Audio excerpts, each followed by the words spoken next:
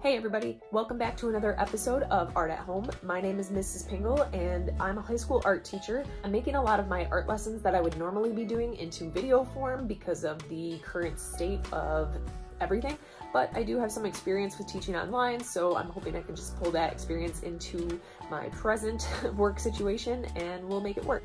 Anyway, today's video is going to be a what's in my bag art edition. So this is my just normal drawing bag. It doesn't have anything in here that I wouldn't use for just like a normal sketching practice. So without further ado, let's jump on into it.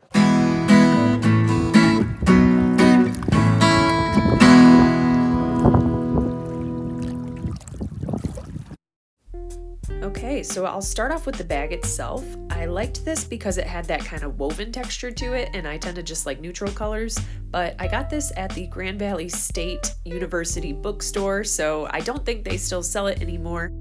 But I'll go ahead and empty it all out and then just kind of quickly sort through all of these to put them in order.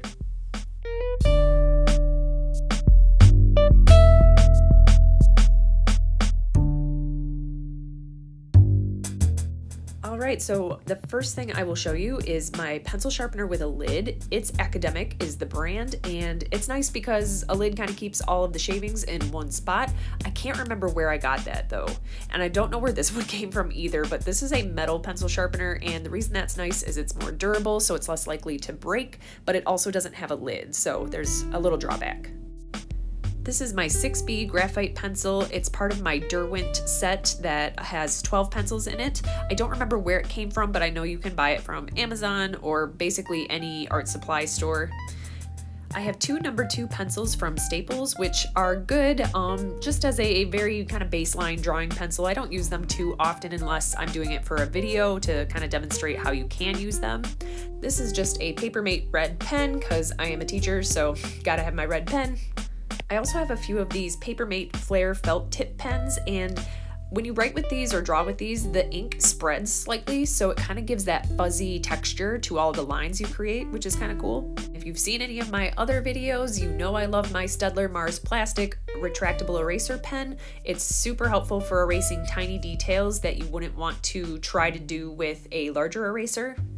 Next, I have just a few Sharpies. I like to use these when I want a really dark, bold outline or possibly a silver metallic one to add some shine or like reflections into an artwork. That's really handy for that. But over here I have my Sakura brand Micron 03 archival ink pen. This is one of my favorite things to ink a project with. It just is very easy to control and allows for really delicate line work. This is a Bic mechanical pencil with 0.7mm graphite, and it says No. 2, so you know that No. 2 equals HB in the value scale. I like to use these for thin lines and tiny details.